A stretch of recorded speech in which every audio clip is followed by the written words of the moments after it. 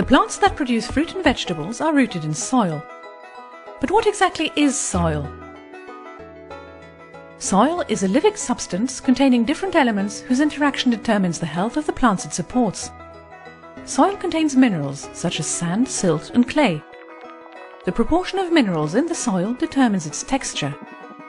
It is the organic matter, called humus, that determines the soil's fertility. The humus is constantly being regenerated by the living organisms it contains. Soil is a rich reservoir of microorganisms.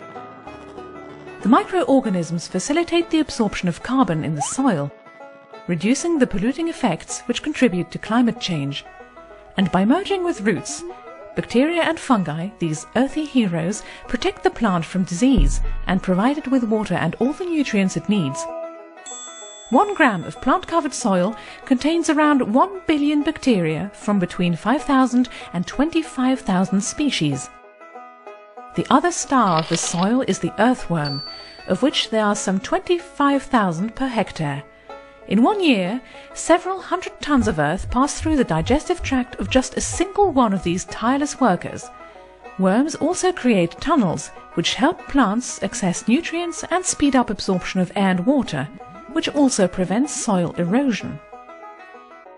Soil health has a direct impact on human health, but soil is in danger.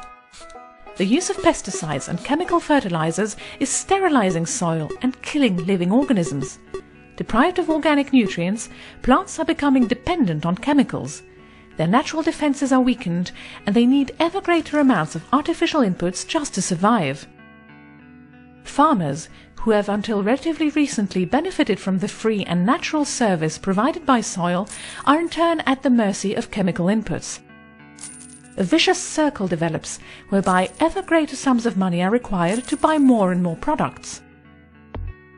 Plants that are deprived of natural nutrients produce fruit and vegetables of inferior quality, which are low in vitamins and essential nutrients. They also contain potentially harmful pesticide residue. Urgent action is needed, and there is a solution. The solution is agroecology. Agroecology respects the soil's natural life cycle. It can also re-inject new life in infertile soils by counteracting the harmful effects of chemicals. How? By feeding the soil with compost, fertilizing it with green manure, practicing crop rotation, and by not harming its underground organisms by digging or ploughing it up.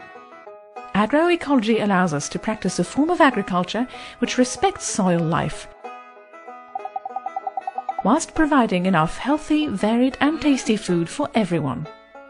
It is crucial for us to remember that living and healthy soil is good for our health, good for farmers, good for the environment and the climate, and good for the earth.